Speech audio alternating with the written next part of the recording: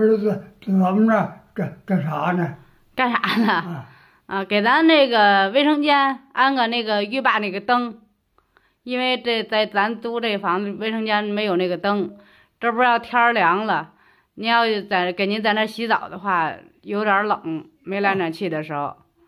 安一个那个浴霸灯，给您洗澡的时候不就不冷了吗？是吧？怕您冷。安一个那种灯。明白了不？明白了。明白了。因为来暖气前后那个屋里不是凉吗？是吧？到时候洗澡是把那个提前一开开，屋里一热乎的，给您洗澡多好啊！是吧？这是哪儿啊？这是哪儿啊？这是山神庙，是不？山神庙是不？我不知道。你刚不说是租房子的吗？今天表现不错啊，记住这个了。这是在就是您孙女学校附近这儿租的，他这不上学离他学校不是近吗？等他再学2年毕业了，等上高中不用咱陪着了，咱就回山神庙待着去，行不？行。上学还用陪着？上学用陪着呀，那个他不在学校附近的上学，离学校不是近吗？爸爸，那您说用陪着不？得用陪着。得用陪着。那咱俩在这儿陪着他，行不？行。地名啊？这叫啥地名啊？滦平。滦平。知道滦平吧？知道滦平吧？知道。知道。您是哪儿的呀？我是滦平县。您是滦平县的是吧8个市公社。那就不用说了。这大家就都知道了。现在孩子上学还这么事多的，还得陪着。您那个时候用陪着不？我不用。不用啊？到哪儿都是地走是吧？不走挺老远挺老远的，连个自行车都没有是不？没有。现在因为那个时候车少啊，现在马路上到处都是车。这不是安全第一吗？是吧？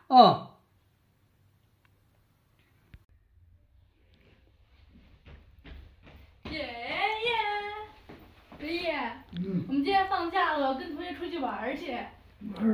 一点正形都没有，你都会好好走路呗。你爷嘴里吃东西呢。你爷嘴里吃东西呢。但是我太开心了。放松去吧，玩去吧。就这，多能折腾。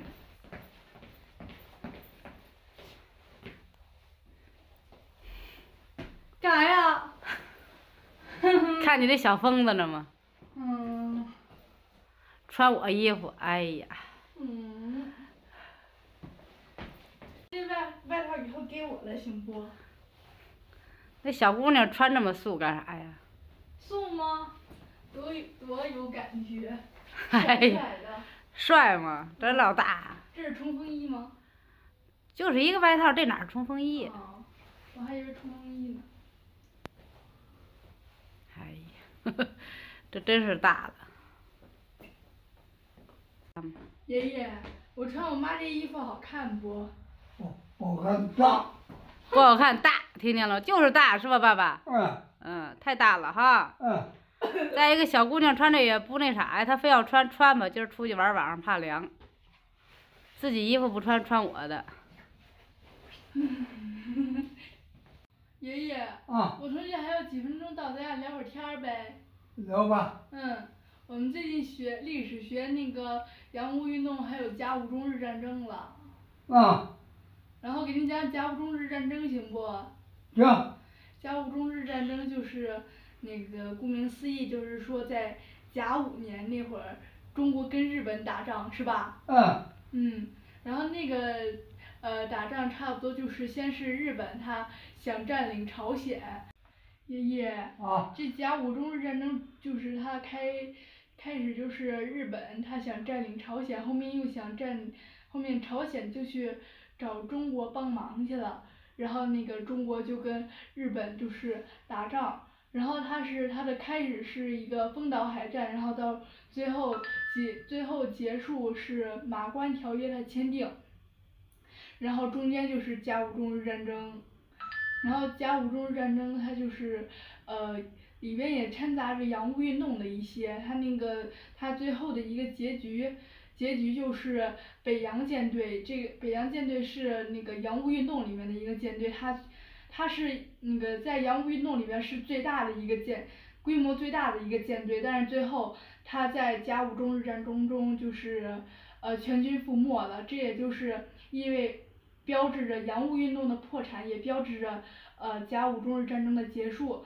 然后最后中国跟日本签订的那个条约叫马关条约，也是一个非常丧权辱国的一个不平等条约，然后里边是中国割了台湾岛给日本，然后还赔了日本2亿的银元，2亿两的银元，这个也是那个咱们中国的一个耻辱。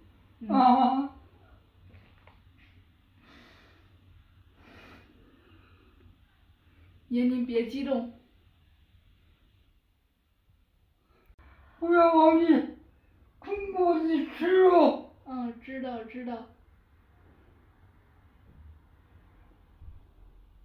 这孩子哪去了？咋不跟我讲啊？他跟同学出去玩去了，回头再给您讲行吗？行。他说又把您给讲激动了。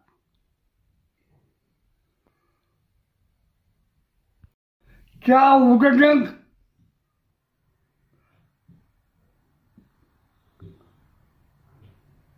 那您给我讲讲这甲午战争吧。我也不会呀，讲不了，我没听过，不知道。我就听说这个甲午战争，我讲不全。知道这个事儿是吧？这清政府无能啊，中国那个软让。谁来欺负谁欺负。就任由外国来在这儿欺负咱们中国这儿是吧？对。中国的苏联人依着他们风格签订不平等的条约。那时候是不平等的事儿太多了哈。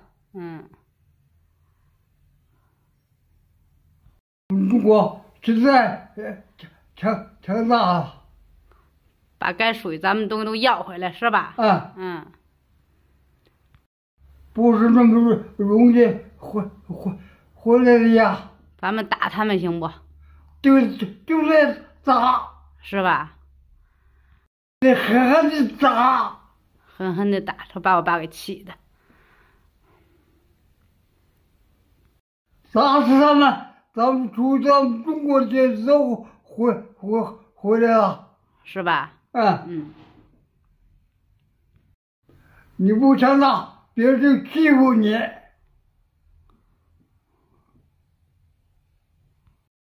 对他们不能够心软，不能心软哈。对。